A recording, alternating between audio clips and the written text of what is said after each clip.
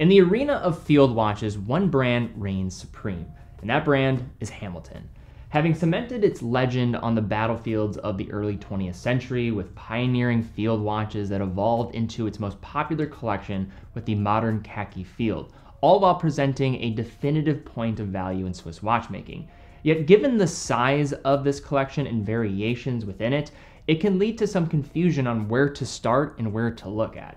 So in this video, what we're going to be doing is looking at everything you should know about the Khaki Field collection, including its unmatched history, the importance of the design, and then also a breakdown of some of the key models and places that I would recommend to look at maybe when you're first navigating this and trying to figure out maybe what to buy.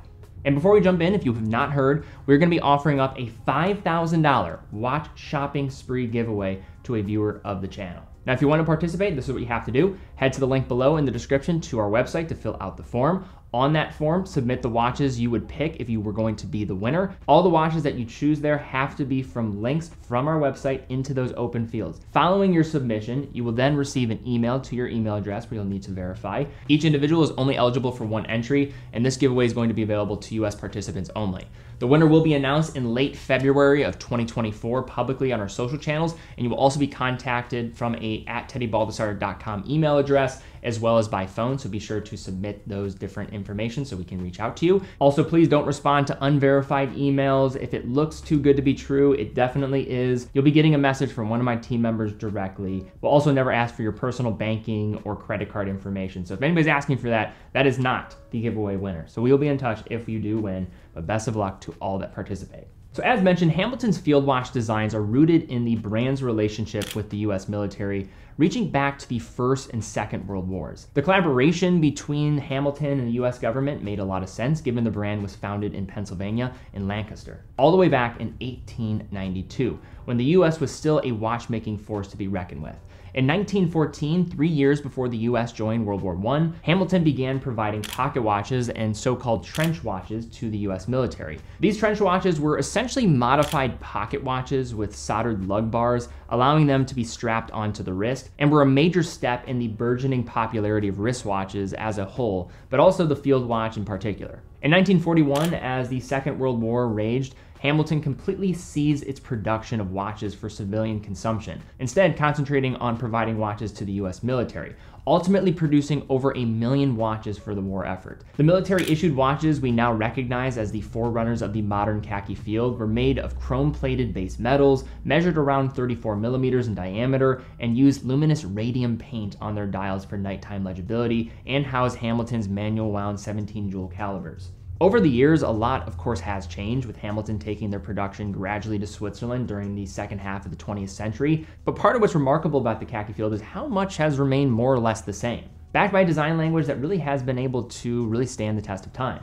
So part of what makes the Khaki Field collection popular is its design, which despite originally being intended for soldiers on the battlefield, works exceptionally in everyday life as a result of it being guided by utilitarian principles.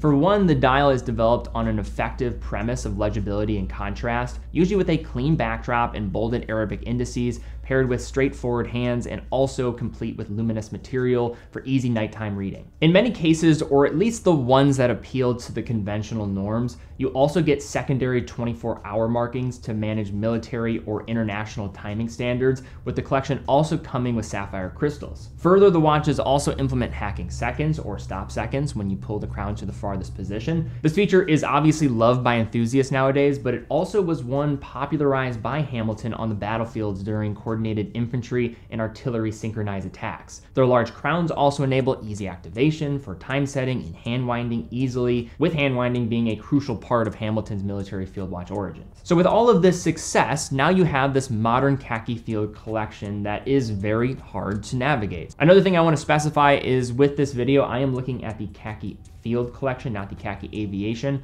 or the Khaki Navy, because we would be here for a long time. And also, I'm not going to be looking at every single model to look at. I'm really looking at those key pillars and ones that I would probably recommend as you're navigating this for maybe the first time or just trying to get a little bit deeper into Hamilton. To kick us off, we look at a piece that stays closest to the original Hamilton Field DNA while also presenting the most attainable mechanical khaki field with the starting price around $600 with the Khaki Field Mechanical. As the name implies, these are hand-winding watches and powered by the H50, a heavily modified version of the ETA 2801-2 that allows for a slower beat frequency of 3 Hz as opposed to 4 Hz, which also extends that power reserve out to 80 hours, which is especially nice for a watch that you actually have to hand-wind. As the entry point to the collection, the Khaki Field Mechanical is available in both 38mm and 42mm options, as well as several dial colors, strap and bracelet options, comes with faux lume as well as unaged lume options, and even different case finishes and materials including bronze. Another important note that I will mention about the Khaki Field Mechanical is that they are only rated to 50 meters of water resistance. So if a hand-winding watch simply isn't for you and you also appreciate a more contemporary take on this design, this is where the Khaki Field Automatic comes in.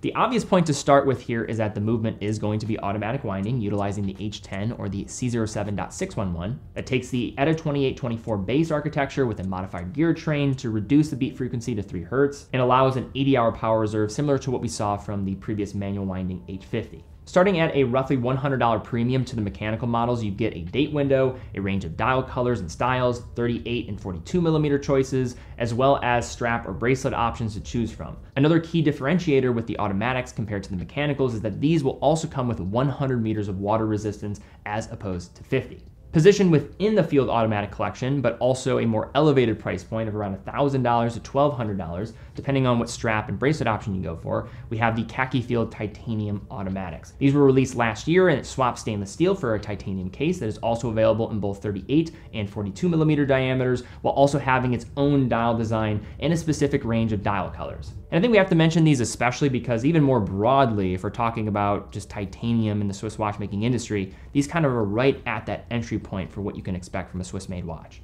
So if you're looking for a dial design closer to the basic Khaki Field Mechanical but value automatic calibers, 100 meters of water resistance, and a more information-rich display, the Khaki Field Day Date Auto is a seldom discussed option bolstered by the additional day date functionality while coming in a few dial colors and only being available in a 42mm size. There are also 2 different dial formats, one with more of a traditional 3 o'clock day date display and another with a date at 6 and the day display higher up at the 12 o'clock position. It is powered by the H30, which is Hamilton's day date variant of the H10. The Khaki Field Day Date also comes in around a price of $1,000 depending on the strap or bracelet option. And should you find the traditional day date display a bit too hard to read, you might be an excellent candidate for the Khaki Field King. This is essentially a Khaki Field Automatic in terms of its dial design, but with important additions of a larger day and date function at 12 and a completely different case augmented by prominent crown guards, a rarity for the Khaki Field family. Only available with a 40mm case for now, the King can be had with a few different dial colors in various leather straps and bracelet variants, while being priced around $700 to $800 in most cases, while offering 50 meters of water resistance.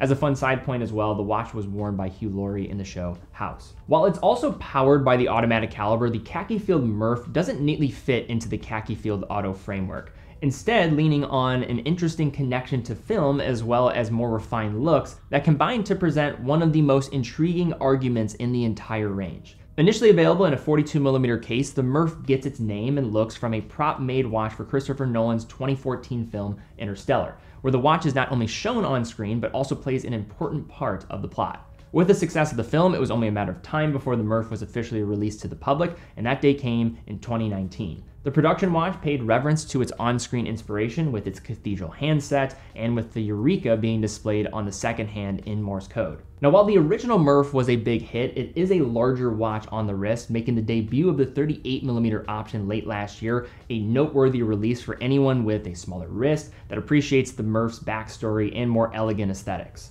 Again, being powered by the H10, the Murph comes in at $900 to $1,000 depending on the case size, and serves as an important representation of Hamilton's use in film, being seen in nearly 500 films in their storied history. Our next watch on this list is another elevated automatic Khaki Field to consider, and is actually brand new for this collection with the Khaki Field Expedition. This comes in with a cleaner non-date dial format compared to many Khaki Fields, while also including a bidirectional rotating bezel with compass markings to allow for a measure of wayfinding capability should you find yourself maybe lost in the woods. I know that's probably not going to happen for most of us, but it's nice to know that it could work if you needed it. Also coming in two case sizes, 37mm and 41mm in this instance, the Expedition is a bit of an outlier in terms of its visual design that might present an intriguing place to look for anyone looking for an outdoorsy sports watch from Switzerland. In similar fashion, the watch is powered by the H10, is capable of 100 meters of water resistance, and is priced in the vicinity of $1,000, and probably as a framework, I could see the brand building on the future with different bezel styles. But all right guys, that's my video here today looking at the Khaki Field collection. This is a collection that I spent a lot of time with. I wear several different Khaki Fields here and there. They're a brand that I really love too. I find myself going to Lancaster, Pennsylvania quite often for a variety of reasons. So it still is a hotbed for watchmaking, and just the US roots, the field watch design, it's just got something that just resonates with me deeply. And I know the same could probably be said for many of you as well. If you enjoyed the video and you found it helpful, please give it a thumbs up, subscribe, hit the bell icon. Really do appreciate that. Also check out TeddyBaldassarre.com, full authorized dealer of 30 brands, including Hamilton, quick and fast fulfillment, dedicated customer support, and a full factory warranty for all the products that we offer. Also, how we're able to fund all of our productions is through selling watches on our site. So if you are in the market for a watch, we'd love to have your business. It allows us to keep doing what we're doing here, and we love what we do. But guys, thank you guys so much for watching. Be well, and I will see you all very soon.